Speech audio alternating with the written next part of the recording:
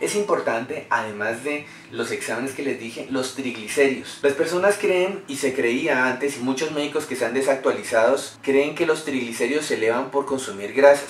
Porque resulta que cuando se toman muestras de sangre y la persona tiene muy elevados los triglicéridos, resulta que se vuelve un suero que le llaman lipémico, es como si tuviera una gran cantidad de aceite, y cuando hacen el examen, colesterol lo tienen bien, pero los triglicéridos muy elevados, y si uno cogiera eso es como una grasa, los triglicéridos. Entonces se pensó que eran elevados por consumir grasa, pero son elevados por consumir muchos carbohidratos, muchas harinas que tienen una fuerte relación con la elevación de triglicéridos. Y entonces los triglicéridos es un valor importante, deben estar menores a 150.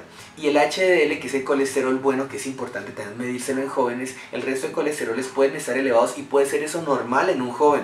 No hay que cometer el error de pensar que un joven va a sufrir de hipercolesterolemia a menos de que tenga más de 500. Soy Javier Eduardo Moreno Ramos, médico y cirujano especialista en terapias alternativas, padre y amigo. Mi pasión es enseñar con tratamientos naturales y alimentación saludable a recuperar su salud, integrando mente, cuerpo y espíritu, obteniendo de esta forma resultados que la medicina convencional no puede ofrecer.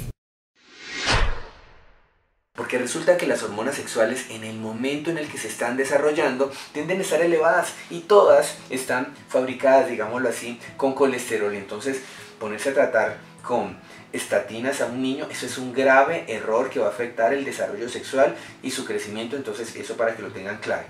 Entonces ya teniendo los niveles de HDL mayor a 55 y los niveles de triglicéridos, podemos hacer una división, niveles de triglicéridos sobre niveles de HDL, y eso debe dar menor de 3.0.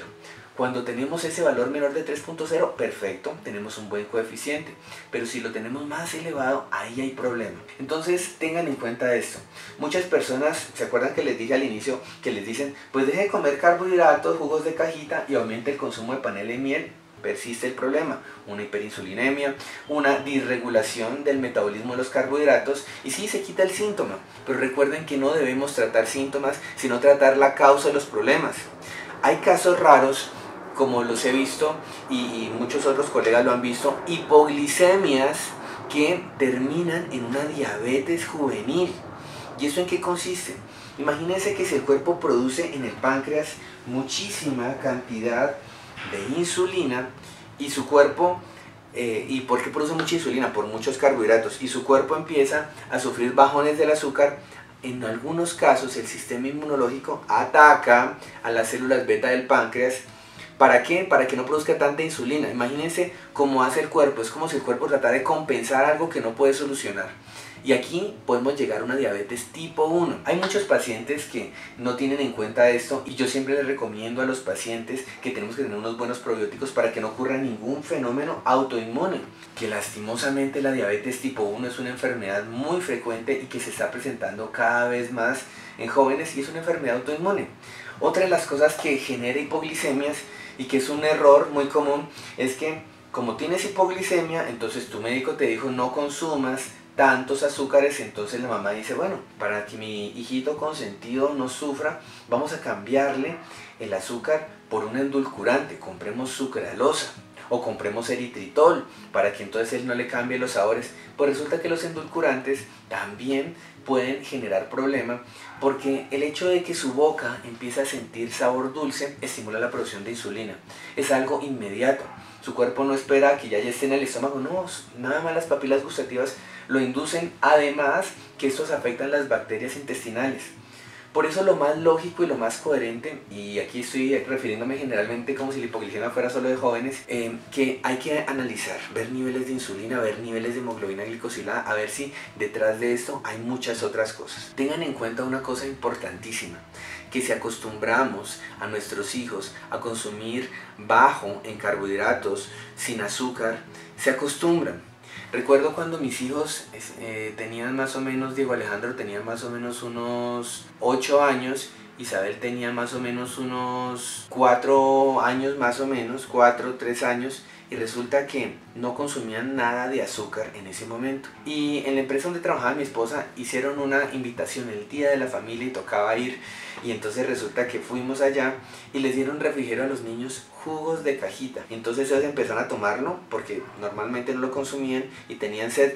y lo tomaban y decían, uy no, esto está muy dulce, no, yo no quiero. No consumieron jugos de caja, porque todo es costumbre. Al comienzo les va a costar trabajo. ¿Y cuánto se demora? 21 días.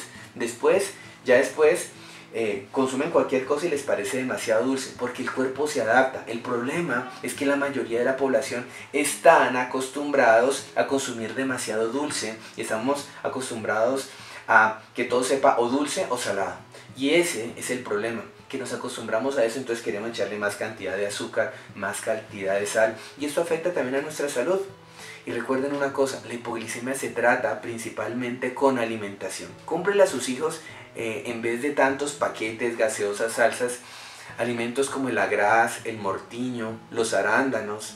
Incluyámosle en el arroz que ustedes preparen en su casa ajonjolí negro, que le da una bonita decoración y es supremamente saludable para la salud de su páncreas. La calabaza o bolo o calabaza blanca resulta que es maravillosa para los problemas de hipoglicemia. Se puede hacer en ensaladas, se puede hacer cocinada, se pueden hacer en guisos y es una cosa deliciosa. La cebolla morada es una de las que tiene muchas sustancias que ayudan a modular la producción de insulina en su cuerpo. Una de las verduras que son más gourmet, que es el espárrago, son deliciosos y aportan todos los nutrientes y todos los oligoelementos que su hígado y que su páncreas y que sus mecanismos de eliminación funcionan. No podemos olvidarnos de las alcachofas y del brócoli. Si es que a mí me cae mal el brócoli, pues analicemos qué es lo que está generando que usted no tolere el brócoli. Puede tener una hipocloridria, hay que hacerle el test de Hildenberg, que ese es el video que tienen que ustedes buscar. Pero miren, estamos hablando de alimentos, no les estoy hablando a ustedes de consumir, les vendo aquí el tratamiento para... No, todo está en sus manos. Si les gustó este video, les invito a que le den un like o me gusta, compartan estos videos, suscríbanse a este canal, síganos por nuestra cuenta de Instagram, Dr. Javier, la palabra doctor completica, donde todos los días estamos ofreciendo imágenes para que ustedes sigan aprendiendo. Si a ustedes les interesa una consulta médica virtual donde les mandaré jugos verdes, alimentación específica para su caso, exámenes de laboratorio, productos naturales y lo más importante, el componente emocional, todas estas 5 cosas al tiempo incrementan la capacidad de su cuerpo de curarse. Le pueden dar clic aquí abajo donde dice consulta médica virtual, mis servicios profesionales, o también nos pueden escribir al WhatsApp que está acá arriba, que mis asistentes les van a guiar en el proceso de una consulta médica conmigo.